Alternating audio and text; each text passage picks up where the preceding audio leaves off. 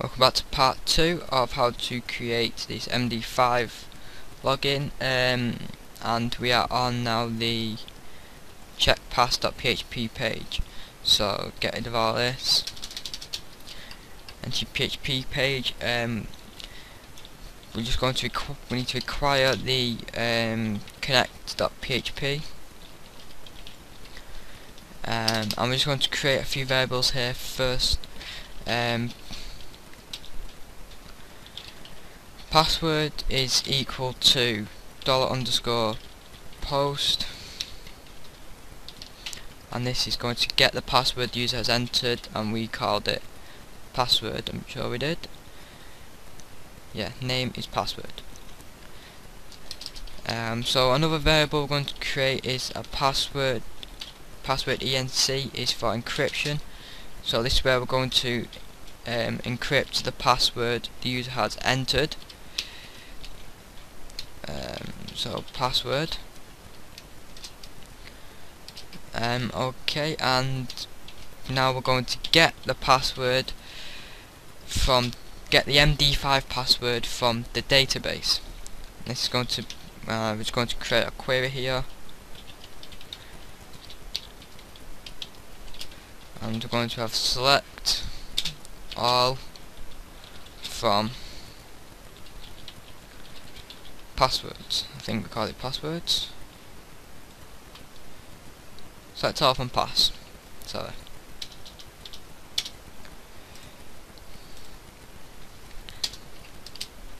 Okay, so now I'm just going to create a while loop.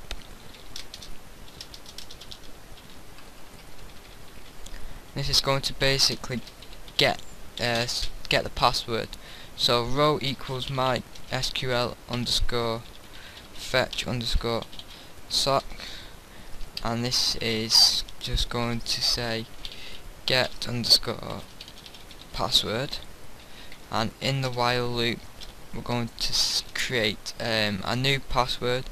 This is called new variable. Sorry, this is db underscore password for database password, and this is going to equal the row variable pass. So now we've got the password from the database, we've got the MD5, we've converted the password the user has entered into MD5. So now all we have to do is compare the two to see if they are the same. So come down here, we'll go to create an if statement. So if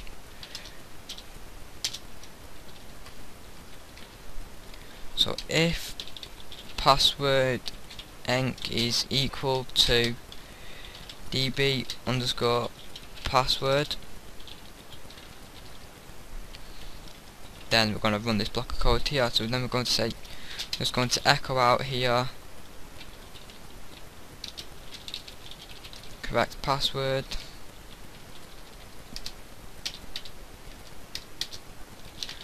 else.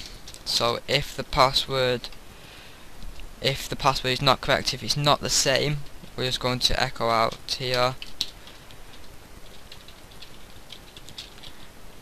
incorrect password. So let's run this script now and see if it works. So refresh this. If I enter a password, if I enter tutorial, login, we've got correct password. If I enter something other than tutorial, we get incorrect password. And that's basically just how to log in and compare to MD5 hash to see if the user has entered the right password.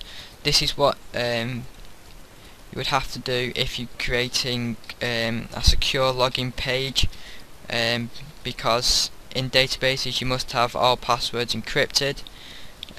So yeah, and one last thing we need to change is put this from a text to a password field and refresh, and that's what we get there, password field. So yeah, that's it. Thanks for watching, and I'll see you in another tutorial.